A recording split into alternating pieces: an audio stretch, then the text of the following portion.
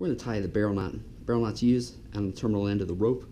In this case, it's one of the first steps that we do when we're assembling our hull system. So it's going to be put onto the screw link. To tie that barrel knot, we're going to take a bite of your 6mm rope. The tail end is going to be facing the direction that my finger is.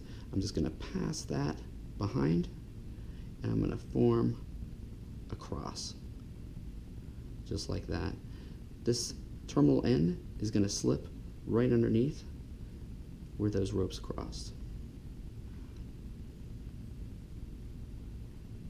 The tail gets pulled right out like that. We'll see we still have that cross in there.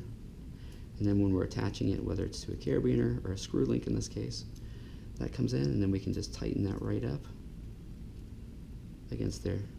And that is your barrel knot.